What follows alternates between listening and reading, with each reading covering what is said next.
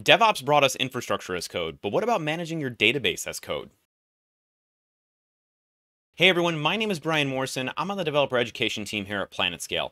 In this video, we're going to take a look at the Atlas CLI, which is a simple command line utility that lets you manage the schema of your database using definition files, just like you would manage your infrastructure with tools like Terraform and AWS CloudFormation.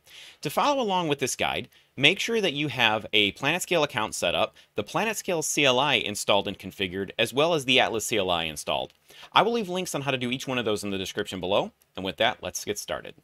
Okay, since a lot of the work we'll be doing today will be using the terminal, I'm going to use the PlanetScale CLI in order to create a database, a password, and then add a table to that database before we move on to looking at the Atlas CLI. I'm going to start by creating that database, pscale database create, and then I'll create a database called hotels_db and hit enter. Now that that database has been created, we need to generate a password so we can use the Atlas CLI to connect to the database.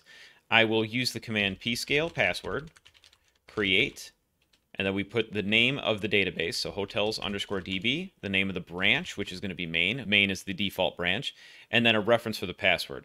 I'll type in my-password. And then I'm also going to add ~format to change the output format of this command just to suit the video better.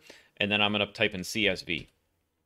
Now, when I hit enter, you'll see there's a lot of text that was generated, but the main portion you want to be interested in is actually right towards the bottom. So underneath this production node here, we have these four values here: database, username, host, and password. You're going to want to copy these values off somewhere because we're going to reference them when we actually use the Atlas CLI.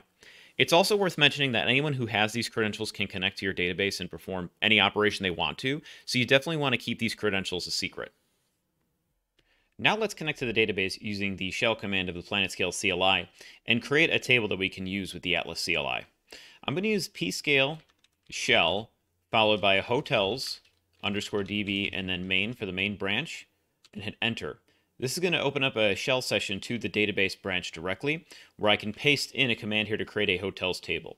The table is going to contain four columns: an ID column, which acts as the integer and the primary key for these rows, a name column, which is a varchar50 or string column, an address, which is also a string column, and then a stars column, which is numeric, and it's supposed to represent the rating of a stars on something like a hotels review website. We can check that the table was successfully created using the describe hotels command, and in the output of the describe command you can see the four columns that was created by the previous statement.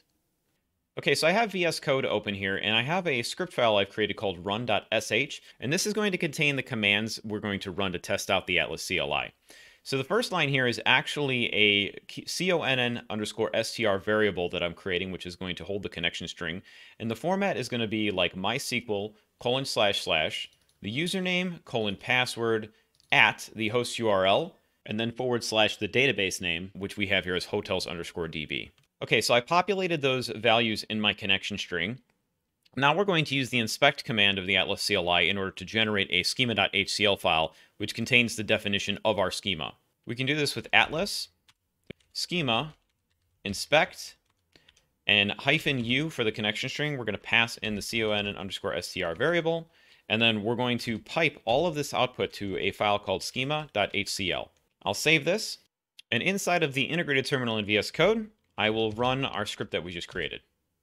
And since there's no error output, the command ran successfully. You'll notice that a file called schema.hcl was created that actually contains the full definition of that hotels table. Now we're going to take a look at how we can use the apply command in order to make changes to the database based on the schema.hcl file. Let's add a new column to this table. We'll name the column description, and then let's add some properties here. I'm going to set null to false, which means that this column must contain a value.